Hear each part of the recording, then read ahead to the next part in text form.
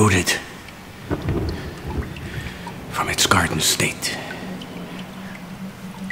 bark stripped, sawed into planks.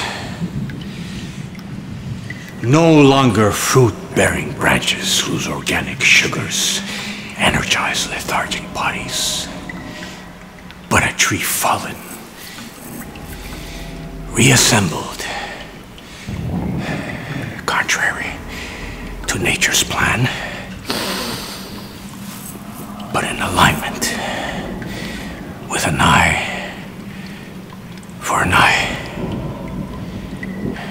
In my prison cell, I wait as workers work in silence with their hammers and their nails. I hear the pangs of their participatory regret in the stillness of their voices. In the stillness of their voices. I repeat, I forgive you. In my mind, I forgive you.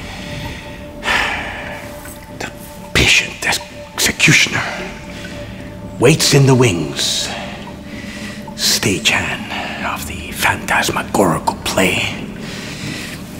The trapdoor will soon be released, and like a puppet, I will dangle in the misty air to entertain the living. It's uprooted from childhood state, my innocence falsely reassembled into a condemned faith by the quick gavel of the law. The prison chaplain with non-judgmental eyes wonders where my conscience lies.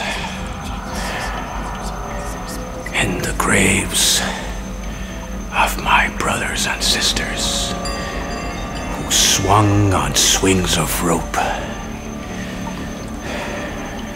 like children